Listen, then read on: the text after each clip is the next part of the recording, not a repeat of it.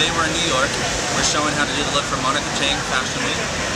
If you look over here, you're going to see Olivia has the look on now. It's all about wetness, and Monika was inspired by going to Africa and pops of color and very an athletic, energetic look. And so the colors aren't too poppy here because I want the clothes to really have the attention.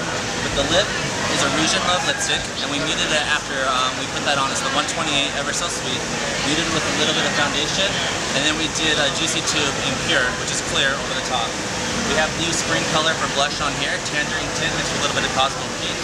The highlighter is a serum that you put on top. Use your finger, pat it on, and then take filigree eyeshadow. It's just our soft shimmer champagne eyeshadow and tap it on top as well. You can see the brows are muted out.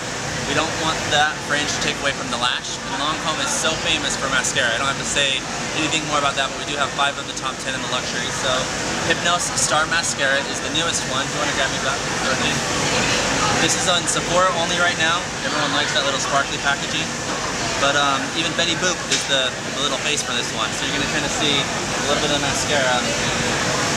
You're going to get kind of like that beautiful, lifted, volumized, long lash look. So, love that look.